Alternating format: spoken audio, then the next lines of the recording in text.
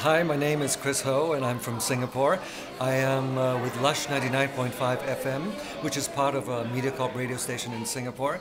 I would say that my first impressions of the International Radio Festival would be that it is an up-and-coming festival that really puts in a lot of effort to make radio something to reckon with again, as it were, because in this present age of digital technology, radio seems to be a little undermined.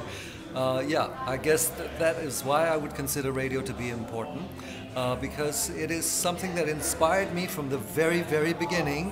I know this would reveal a little bit of my age, but I remember listening to Casey Kasem's American Top 40 every week, studiously, on a Saturday afternoon.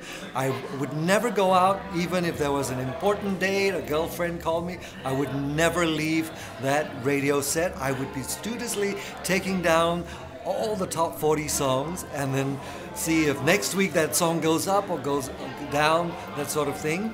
So it definitely inspired me, and maybe that's why I'm in the radio industry today. The future of radio is really hard to say, but I think we have a pretty good impression by now, especially with the wonderful discussions and seminars that we had organized by the International Radio Festival.